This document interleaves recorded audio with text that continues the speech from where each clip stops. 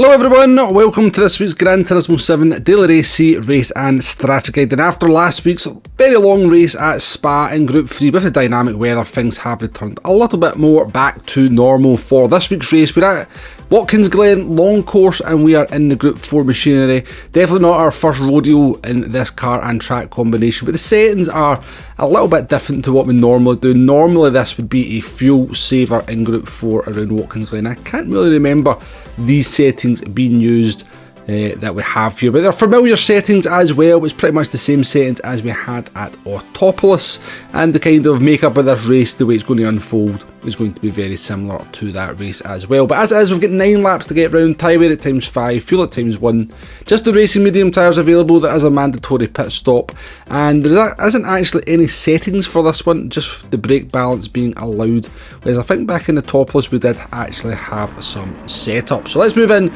to the race action here. Starting at the back, we have chose the Ferrari 458. I was going to go in the McLaren because it was P1 on the leaderboard. I was thinking this is a tyre wear race, probably best to use a car that's good on the tyres, but then I thought, you know what, we're doing this for a test, let's use a car that's not particularly good on the tyres.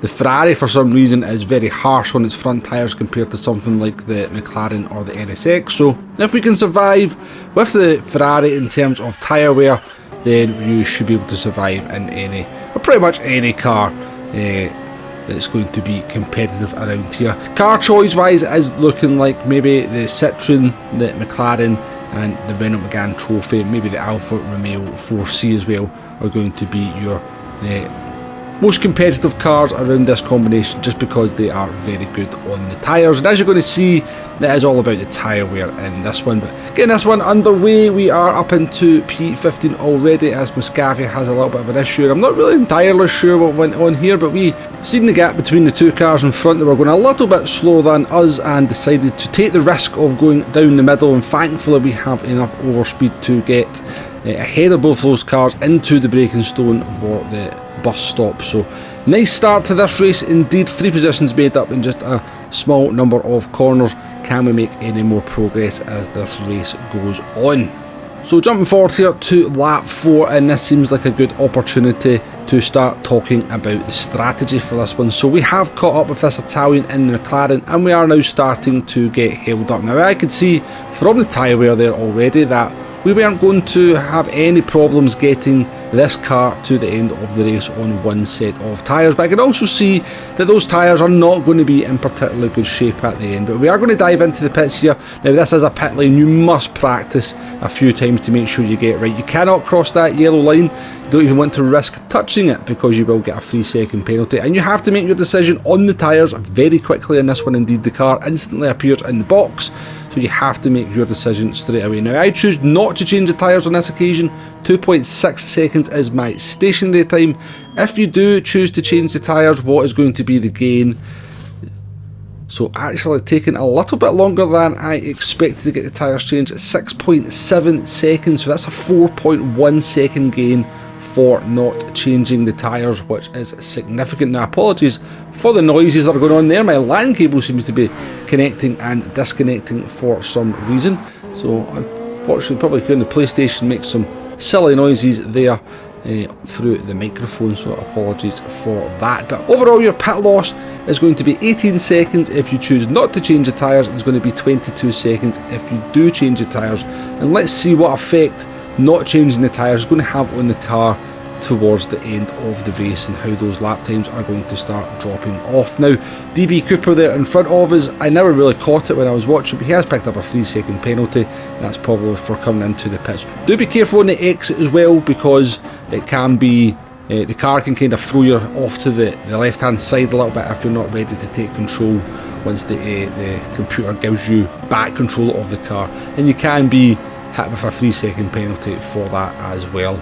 So up into P11 on this one, and we've got Willett's brothers behind us in a Bugatti Veyron. And now this car has changed the tyres. I had to go back to the replay just to make sure and see what Willett's had done, and it absolutely chewed through the tyres. But I'll tell you what, seems to have some pace, that's for sure, because he blew past my car like it doesn't even exist. And then jumping forward here to the end of the race, we've caught up with Frank in the pink shod McLaren. He's occupying my P1 position. We did get a half decent run down towards the bus stop chicane, but we're never going to be able to make the move stick. And you can see that our front left tyre there has definitely seen better days, but enough tread there to not really have to worry too much. The lap times have definitely dropped off by a good second per lap from maybe lap 8 and 9 onwards, but is it enough to make up the 4.1 seconds that you lose by changing the tyres? We'll discuss that in just a little minute. In terms of length of race time, you're looking at 17.5 minutes, which is obviously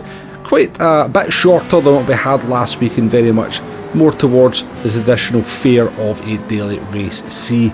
Let's talk about those strategy options now. Basically, you've got your two standard strategy options for a race that's set up like this. You've got your one stop with the no tyre change, and this is the one I'm going to recommend. Pick a car that's good on the tyres: McLaren, the Citroen, Alfa Romeo 4C, the Renault Megane Cockroach. They're all going to easily get to the end of the race without having to change the tyres. You're going to save 4.1 seconds. In a lot of races, that's going to be a lot of time. These Group 4 races do tend to be very close, so if you're losing 4.1 seconds, you could be losing 6 or 7 positions. And whilst your tyres might be better at the end, it's going to be very difficult to start making those moves, but you could also have some fun. Obviously, not changing the tyres also gives you the flexibility of when you want to make that pit stop as well. The other option for you is to do the one stop with the tyre change, so you're going to stop on laps 3, 4 or 5, change the tyres. Going to cost you 4.1 seconds. Again, I think that's a lot of time, particularly in higher up splits where these Group 4 races are very tight. But you are going to have a tyre advantage at the end on a track where it is possible to overtake. But yeah, that's your two options. For me, it's the one stop with the no tyre change with a car that's good on the tyres. It's definitely not a bad race, this, folks. It just doesn't quite have the appeal of Spa with dynamic weather. There's no two doubts about it. But yeah, we'll definitely give this one a bash a few times over the course of the week. And as I said, it's by no means a bad race. And hopefully this video has been useful in some way, shape or form. If it has, hit the like button, hit the subscribe button. Catch you in the next one. Goodbye now.